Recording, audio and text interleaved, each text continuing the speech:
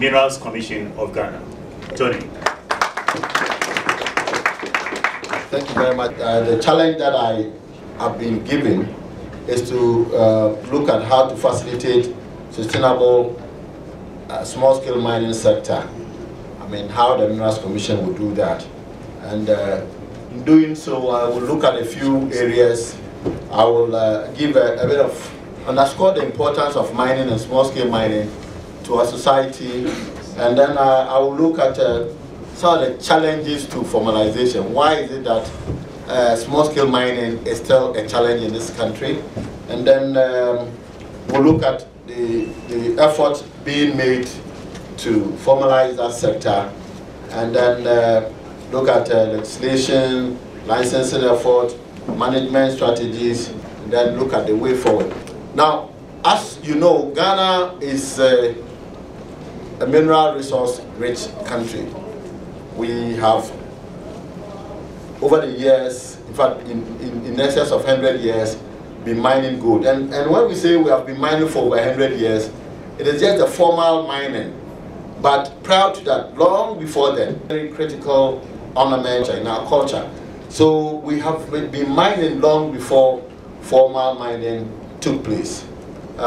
When we talk about minerals in Ghana, quite a lot of them, you know it better than I do, the gold, the bauxite, the diamond, the kaolin, the limestone, and all that. Now, interestingly, in terms of commercial mining, we have restricted ourselves to just about 4 minerals: gold, diamond, bauxite, and manganese. So when we talk about mining in this country, we are always talking about these minerals. However, we have other minerals that we've mined in smaller quantities, the quarries, the granites.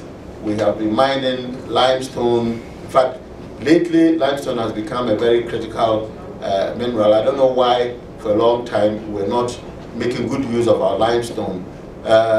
People are looking at feldspar and all other minerals. And as you also know, a few years ago there was airborne geophysical survey that sort of brought out some key minerals that we have previously not paid attention to. As for iron ore, we have always known that we have iron ore. I mean, some of you know about the Opomanse or iron ore deposit, also the Shani deposit, and then there's another one in the Upper West area, which I'm sure you know. But beyond that, there are other minerals that need to be properly mapped to manganese.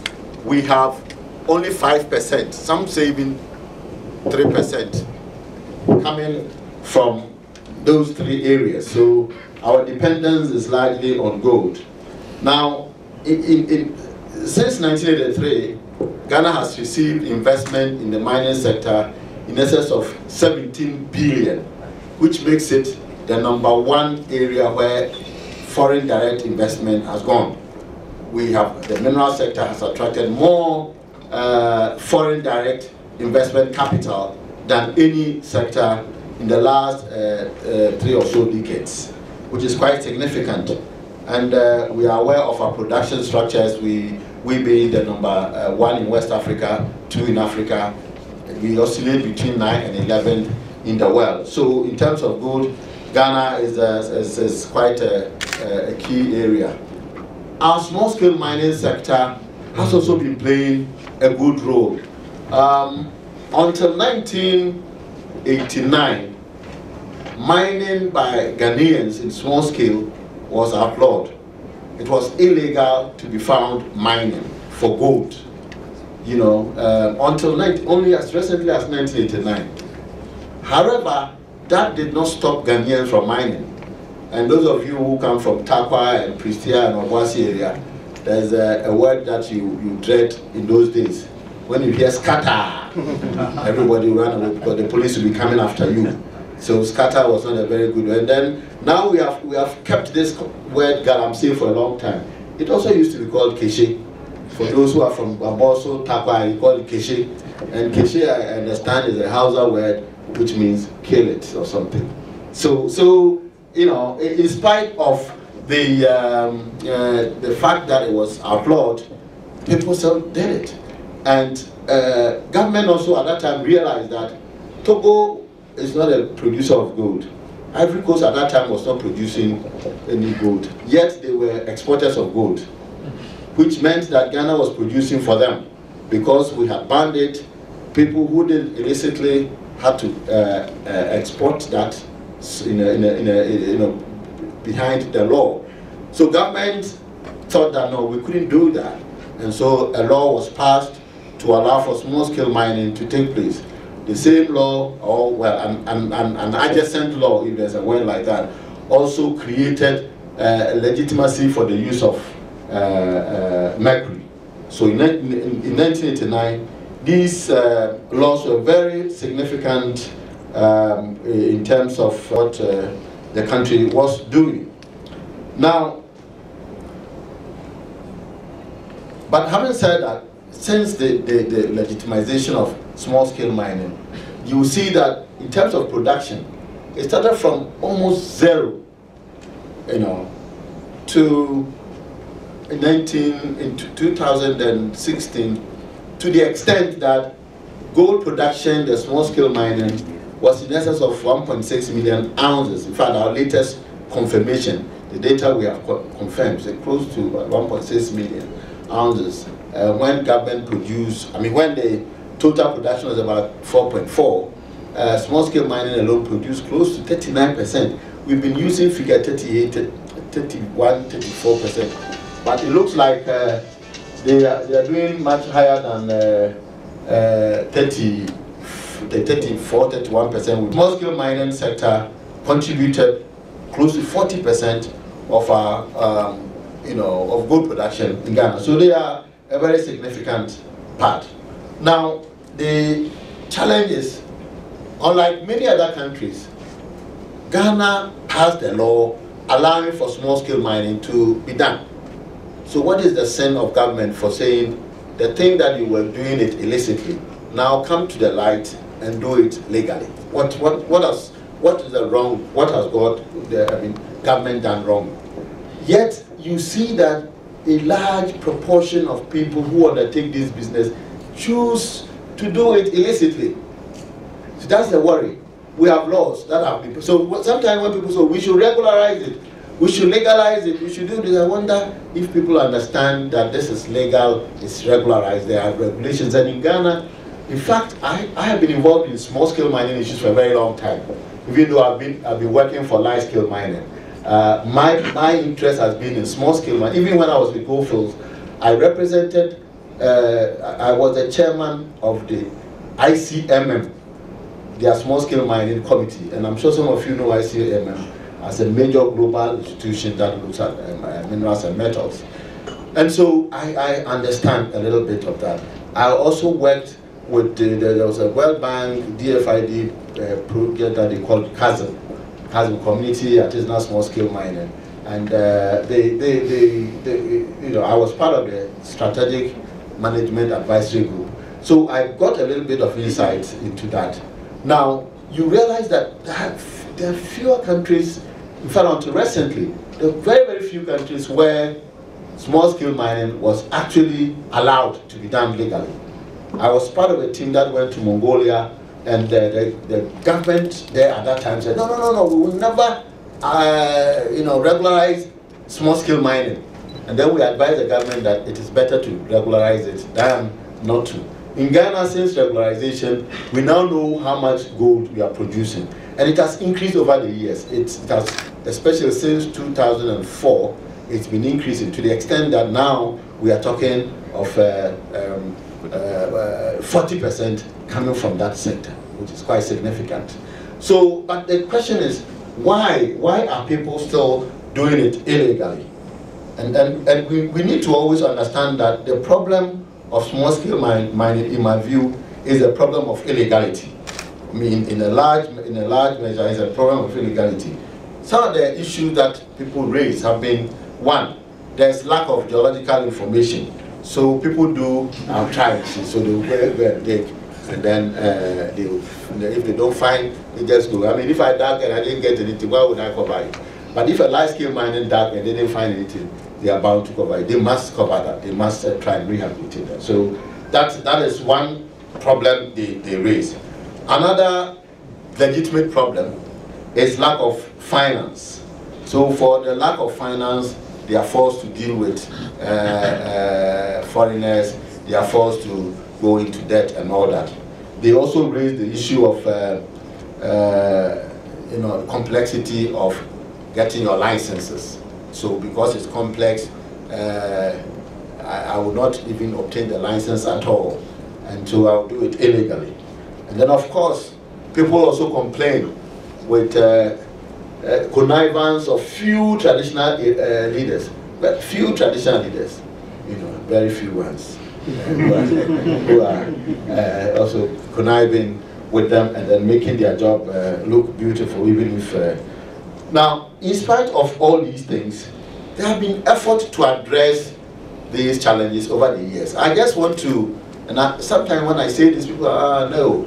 I say that the problem of illegal mining in this country, and I was telling the media now that when you see anything illegal, it means the law has to be enforced. The person is working against the law. So simply, if we were able to enforce the laws, maybe we wouldn't have the problem. Because it's like, when you, give you an example, you know the highway, the one we drive on, the 50, 120, the thing that the speed limits that they, who sent that thing there? It's the Ghana Highway Authority. But who inspects that people respect the speed limit? I'm sure you know who does that. DVLA gives us licenses, to drive. But I have never seen DVLA persons standing by the roadside checking and see if you have a proper license to drive. So we need to always distinguish between regulation and legal enforcement. I think we haven't done that, and we have always confused the two to be one. Regulation is providing the rules of the game that will allow for proper, in the case of mining, proper mining to take place. So when you regulate, you want to make sure that people follow the rules. And then if you come for a license to prospect, you will come with your program and say that I will do this, I will do diamond drilling, I will do reverse circulation, this, that. And then, so the monitors will come and check whether you did the diamond drilling that you said you're going to do, that you did the reverse circulation drilling that you said you're going to do. You said you're going to have some 10 trenches. Did you do that? So the monitors, and did you do that according to environmental requirement? This is what the monitor will do. The monitor may see people doing illegal mining and then inform, under normal scheme of things, inform law enforcement. There are some people infringing upon the law. So law enforcement act. And sometimes it doesn't happen that way. And it is not only in mining. I'm sure you know that it's not only in mining. If you don't know, let me tell you one of them. When you drive, when you go to Makwala area, the law says no street hawking. That is the law. But you see street hawking. The law says don't cross the light when it is red. The motorbike people, please, when they are here, when I go, please don't disturb me.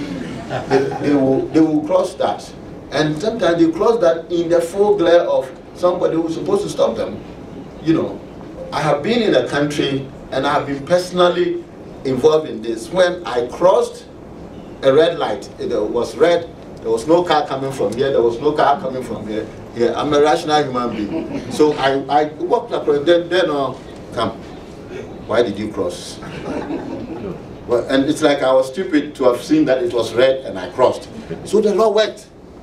Here, if the law would act, somebody will come. Oh, this one is my brother, so please help him and all that. So I think the way our laws are not working is probably one of the biggest challenges that we need to address. So I say that there have been serious efforts to support them, including the legalization. When earlier it was illegal, now it's legal, but now we have problems making sure that we obey the laws. So in Ghana, the regulations about small-scale mining, they're very simple. The law says small-scale mining is reserved for Ghanaians, and that you must be more than 18 years. You must have a license, because the law says any mining at all, because you know it, that minerals are not for us. They are not for you as individuals. They are for the state, and it is held in trust by the president. So it is in a way, the minerals belong to the president in their raw state, you know. So they say you can do it. You are a Ghanaian. We have given you the chance to do it. You can. You must only be above 18 years. If you are below, you can't do it.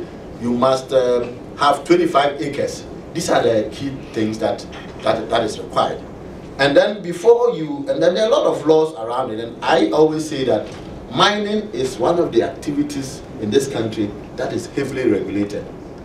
Akebe will tell you, Dr. Edu will tell you that the kind of licensing processes that they have to go through before you see a Asanko mine working, you will not believe it. Yesterday I was talking to some politician and said, oh, but this is why we can do it. If you see a mine operating, they have spent about 10 years working in the room, moving up and down, the Minerals Commission moving up and down, the EPA moving up and down, the Water Commission moving. So for me to say that it's a big complex, and the land that you work on is not for you. If the minerals belong to the state, the land belongs to somebody else. So government cannot just issue a license. If you say it takes too long, government cannot just issue a license and say, go and work on it, when they haven't found whether the owner of the land sort of agrees to that. So it cannot be a 2-day licensing process. But even that, there has been effort over the years to make licensing easier. Not long ago, there were no district Minerals Commission officers. The Minerals Commission officers were, it was actually Mines Department, were in Takoradi, Accra, Oda, and Takwa. Takwa moved to Takoradi. Okay. Yes, and Akwetia. So that was the Mines Department, the Inspectorate Division, if you like. That was it. But now, we have about 12 districts where you have district small-scale mining offices there to help people process their applications. So at least the issue of distance and complexity, there has been effort to try and slow it down. We have also done some prospecting. In fact, as I speak with you, some significant acres of land, I think 150 acres covering 4,500 square kilometers have been explored and parceled for small-scale miners. And you know, when you say we explore, you understand it better than I do. The cost of prospecting is very high. So government does that. And I came to the commission and said, this one there, I won't understand. When government does that, we shouldn't give it for free. We should ask them to pay something so that we can continue to prospect for other people. As things stand now, we do the prospecting at higher costs, and sometimes based on the money that the large-scale companies pay. We do that, and then somebody comes, takes the money, mine, and will not even pay taxes. So it's not fair, but this is what it is. And the key point here is that government is trying, to the extent that they are even prospecting land and parceling them out for proper small-scale mining. So these, and then a lot of training exercises go on for small-scale miners. We have arrangement with the UMAT for training for small-scale miners. We have worked with some operators to form national associations, small-scale mining associations. In fact, all the areas where mining takes place, you have the local small-scale mining. So this all goes into the formalization of small-scale mining in the country. Now, previously, there have been other efforts to enforce the law. I'm sure 2013 you remember, and in fact, prior to that, every government that comes attempts to use some force to enforce the law. If you look at the history since legalization, at any point in time, government will come, because once you see it, it becomes very worrying, and you want to do something about that. And then, so we have had that, and then we have not been able to sustain the 2013 we did that, and that was not sustainable. The reason it was not sustainable, many and varied. So part of which is also the issue, and please, I always say this because we need to say, sometimes the issue of politics come in. An action will be taken, and then the other party will say, this is not good, this action, they are our own people. It is just law enforcement. If you understood that we are enforcing only the laws and not taking it against any individual eking out a living, I think it will be easier. But the truth is that we have all the mixture of people who either knowingly or unknowingly do these things. We have brought in foreigners. And the law is very clear that it is for Ghanaians, it's a preserve of Ghanaians. So sometimes I say that as soon as you see a foreigner, whether it's from Yugoslavia, Papua New Guinea, Burkina Faso, China, or anything, you go and arrest him. If we're a law enforcing country, they say small scale mining, there shouldn't be any foreigner. So once you saw a foreigner or someone that you suspect, in fact, we have to be careful too, because there are some Chinese who are Ghanaians. There are some, it is true. Yes, there are some Papua New Guineans who are Ghanaians. So, and I don't want to, just settle it on China. We keep talking about Chinese. There have been Americans who have come to do illegal mining here and gone back to America. When they went to the Discovery Channel, sold their story. So they made double money out of us. They got our gold to pay their debts, and then they filmed it to show how easy it is to do all this. So it is something that involves quite a number of other countries. But my worry is that that shouldn't have required any question. If you saw a foreigner involved in small-scale mining and you're a law enforcement agency, don't even ask questions, just arrest the person. The person would now have to show whether he's a foreigner or not. If you saw people mining in water bodies, the law says you can't mine in water bodies. So if you saw people mining in water bodies, you don't even have to find out whether they have license or not. It is very clear. Arrest the person. Let the person produce a license. We haven't done that. So I sometimes think that if you put angels in regulation and you are not ready to enforce, the angels will do what the holy people do. But the non-angels, they will do what they do because nobody will arrest them. So that's the. I've said that small-scale mining is for Ghanaians. From our policy, in fact, from policy, written policy, this is what we said we are going to do. We will also assist them to improve upon operations. Government will continue to ensure that the use of safe, appropriate. This is what our national policy on mining says about small-scale mining. And then if you look at the laws, these are all the laws that regulate mining. And beyond that, as I said, the qualification to do it is just a citizen of Ghana who have attained 18 years. So if you saw a child working in a mine, don't ask the child, why are you working? Arrest the child. The parent will come and then, because the law is saying that it's for 18 years and above. Unless the child says that, look, you see me small like that. Now, this is the way, and I really want us to understand this. And I'm presenting this from a Minerals Commission point of view. I'm not biased at all, very objective. But I am answering some questions because there are some people who think that the Minerals Commission should have done some things that they haven't done. And so these are the things that we haven't done. We haven't educated the public well enough. Licenses are not issued by the Minerals Commission. Anyone who says, the Minerals Commission has given me a license to mine here, the person is lying. Because the Minerals Commission never issues license. We advise on license.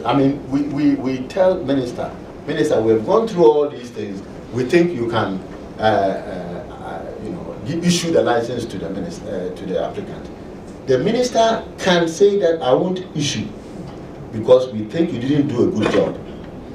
But if you look at the license, those of you who have applied for licenses will say the minister acted in consultation, on the advice of on the recommendation of the Minerals Commission. So we are also somewhere there. Now, But the minister can say, I will not issue, but he has to give reasons why he won't issue. You see, so that's the first thing. But we are part of the process.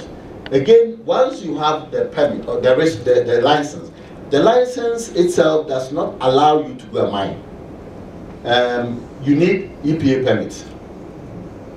You need to have convinced the EPA that whatever you do, you will remediate the environment. And then, apart from that, even the permit to dig, the right to dig, you need a special permit. These are the three key permits or licenses that you need to get before digging. But there are some people who, once they get the license issued, then they start mining. It's illegal. Again, well, these are some of the short-term, medium-term areas that we have been doing. If you look at this one here, I've spoken about the effort to support small-scale miners. We have done this geological investigation and then giving them out. We block areas. We ask for big companies, when they do their exploration, they have to shed off areas. They do. When they shed off, sometimes we identify areas that are amenable to small-scale mining, and we block that for small-scale miners. We also think that it is not only mining that we should be doing. We are an agricultural country. So for those who cannot do mining legally, you can also do what Ghana is blessed more to do, which is farming. And for now, we've done about 23,000, that is for Minerals Commission, 23,000 acres of oil palm farms in the western region, in the Bogoso area, Christian Valley area. We are doing a similar project in the central region, precisely in the Ayamfori area. So far, we have about 10,000 acres ongoing for the communities there. If you are interested, you bring the land, the government will support you with oil palm, with technical assistance to go into farming and make money. Because the gold that you mine, it's not the gold you need. Even the large-scale companies, they don't need gold. They need the cash. So they will mine for gold and export. They will sell. So if you are getting the money, if you are going to school for education, after education you want to get education, and if you are getting the education from here, maybe. Now, I've spoken about the enforcement side, the task force in the past, which I've tried and not gone high because of our own problems. We've also supported the formalization of associations. So we have the Small Scale Miners Association. We have district mining committees. See, the law says wherever there's mining, there should be district mining committee. That will be in charge of supervising mining in the area. So for all the mining areas, it is actually the district administration that should look after mining activities in the area. So what we do as a commission, when we see illegal mining going on, we write with maps or with clear description to the district administration that we have seen people mining in this area who do not have license from us. We have, those of you who have watched me speaking on TV, I've read some of the letters, and I've also read some of the responses that we have received. I remember we sent one to one district, and we described the number of people. We said 5 people, 10. We were 45 people. 10 of them were foreigners, and all that and all that. Then we got a reply that, can you give us the names of the foreigners who are doing the illegal miners? I read it on TV so that people will know what we have been doing. So there's a responsibility that we are also all not adhering to. So we have all these things. We've created district mining offices and all that. So let's go. National security have been looking at all these areas. The commission has run programs for judges for them to understand the laws and practice of mining. There were times where some judges and police said they didn't understand the mining laws and all that, so we did that. So these are some extension services that we give, education on mercury, bookkeeping, some metallurgical work, trying to prepare them for processing, and then the metal work, and all that. So we engage those who are legitimate. We cannot engage those who are outside the law. Because when we write, we write to those who we have their address. If we don't have, then they are breaking the laws, and the law enforcement must take up. Some of them do good job. It is not all small-scale miners who do bad jobs. Some of them, they do and they rehabilitate the grounds. I've visited some of them myself. Now the recent effort being made, and the last few months, I think government has gathered courage. I think this is one of the things that have been lacking in our politics. We often don't have the courage to do the right things. So I think government now has mastered the courage to say this is wrong, let us stop it for the benefit of the entire society. And that is where we are now. We are going to enforce the law. We are not just going to enforce the law. There's also a program that will provide alternative for those who will move out of the mainstream mining. And then we'll think that this is where Ghana is likely to address the challenges of illegal mining.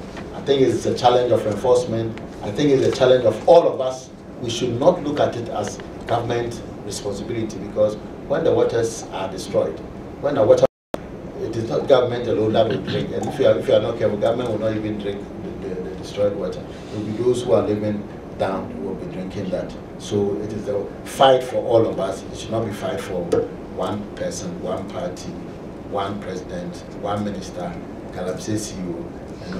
Thank you very much. Find out from you what is being done in the law to take care of the hotspot situation between mineral rights and then land ownership. And then I'm looking at maybe a possible amendment to the law to include Nananum in the processing of the licensing. And then can we have some specifics as to institutions that are supposed to monitor the activities of those who have sought for license? We know there are people who are operating with licenses that have overlived their purpose. They need renewals. I want to know, please, what's been done about it. Thank you.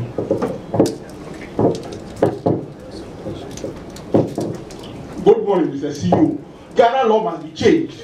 Gold, the boiling point is 1,600. There are plenty of technologies to do it. If you say we get gold and we say we get only money, that is not right. We must change the law completely. There is secondary, tertiary, and 4 to the power 4 ways we can use gold in this country. We don't have to do only the primary and then just leave it off. Those who have been here for 3,000 years taking gold, you know what they are doing in their country. If you go to World Gold Council Gold website right now, there are technologies they are using gold to do and different things. So change your law. For instance, I worked in Obuasi from January 84 to... Thank you. My name is Kofi Bafodunfe. I'm with Ashanti Obuasi. Apparently, when the illegal miners besieged our concession on the 6th of February last year, I was the one who was able to go through the whole thing. What I realized is that most of the guys who went underground during the exercise, they do that just for money. After that, they don't know how to use the money again. I don't know if the commission can help them, because certain places, when you see the grade they are mining, almost 900 grams per ton, carrying it along. But looking at that 900 grams per ton, about 2 grams of it. If you sell, the amount of money you will get, but 2-3 days, you come back again. You misuse the money. And looking at where they were working, when you talked about hygiene, safety, it's 0. Where they work, excuse me, say that's where they shit. That's where they smoke. That's where they do everything. So in terms of health-wise, total 0. Those things are there. I don't know how best you can help them. Thank you very much. Well, I hope that's it. Yes. There's one question. I want to find out whether they have actually taken advantage of those training facilities. Thank you. Okay. Well, Doc, that's it. Thank you very much. Let me start from yes, some of them have taken advantage of it. In fact, I have personally witnessed some going through some of the trainings, and you might have designed very simple but very important curriculum for them. And those who are interested, they have been going. I also know that just last month, government announced a training of about 1,000 potential small-scale miners, and they've already started going to UMAT for that training. So some of them have been taking advantage, a serious one. But obviously you have a large mass of them also, you know what to do. So that's the response for that. And then the use of the money. Very interesting. The commission has a limitation. I totally agree with you. Some of them get a lot of money. You see, in those days when they were doing Keshe, you go and you get small amount, you weigh it by blade. Today I got 3 blades, I got 5 blades, or I got 5 shillings. This was the language we were using. This day, they talk about kilos. You know, in 2 weeks we got 1 kilo, 2 kilos. The language has changed, the production amount, and as I've indicated to you, if a country's small-scale mining sector is able to produce 1.6 million ounces of gold, that was the amount produced by the entire country in 2000 and I think 2004, 2005. So you can see that for the gold fields and Anglo Golds, and when they produce it, the combined production was that. So big amount is being produced. But again, this is where maybe some other group would go into such education. Abroad, when someone wins lottery, when you won a lotto, it's not the lotto people who come to talk to you, the investment people. They will come and tell you, the money you have won, we want to invest it for you. Sometimes they tell you, I have won my money, so what? You don't tell me what to do with it. And I think I agree with you, we need to have some education on how to manage our resources. That even goes beyond the small-scale miners. When we do resettlement, sometimes we pay good compensation. I've been involved when I was working at the mine. You pay good compensation, the person will be fighting you tooth and nail, get the money, and before long, the money is gone. Some of them use that wisely, but not too wisely. Some will put big house in the village, saying that I will rent it. And the village house, I have a house at my village, it's 20 cedis a month or something like that. So you invest all the compensation money in building that house, and then in a month you become a pauper. You know. So I agree with you, but I don't know whether the Mineral Commission will have to take up that responsibility. You know, I think we should prepare other institutions to come in. The financial people, the business people should come into this area. The certification, I think Minerals Commission, that is our desire, that we'll be dealing with people who are certified practitioners. But we cannot set up the institution that you know, regulates that area. That's why WAIMM is coming up, and it's a good thing for us as a country. That's why a few institutions are coming up and insisting on certification, and we will support the initiatives of that nature. My brother who said it's not only for money, I totally agree with you. But there are some people who produce and all they do is to sell. I know that big companies, they don't process the gold. They mine and then they sell. Other sector would want to take it up and process it. Nothing wrong with that. And in Ghana, we are seeing that we have some refineries coming up. We have, in fact, we have some jewelry operators also coming up. When I was in Goldfields, we supported School of Jewelry, the College of Jewelry in Accra. We bought gold and gave it to them for them to process and sell. So there's nothing wrong with that, and we must encourage that. But for those who mine, they are at the stream or at the level where they mine and not interested in processing.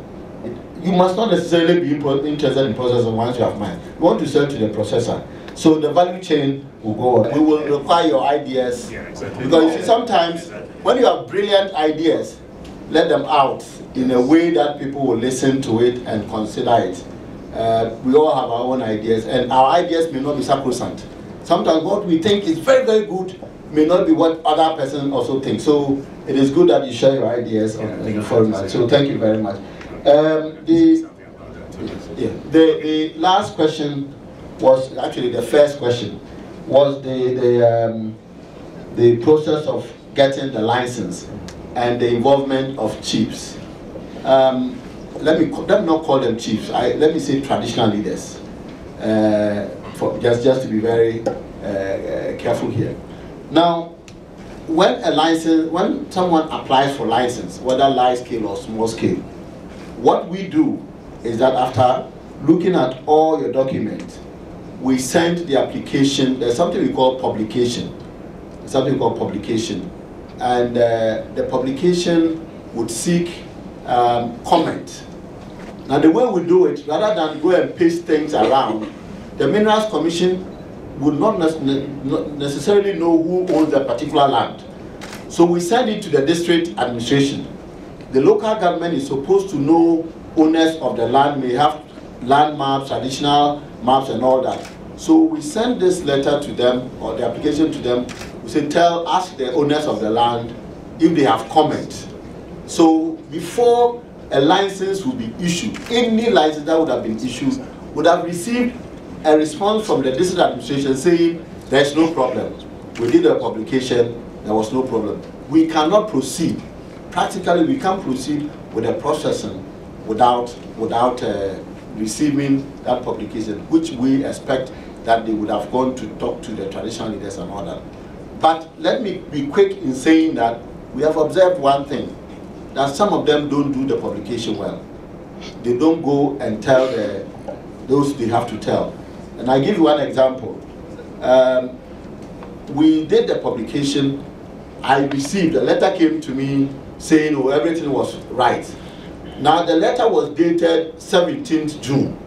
The letter on the right corner of the letter, 17th June. But the stamp, the received stamp by Minerals Commission was 22nd May. Do you understand it? The letter was written, forward dated, and then we got it earlier than it was written. Then that was a clear evidence that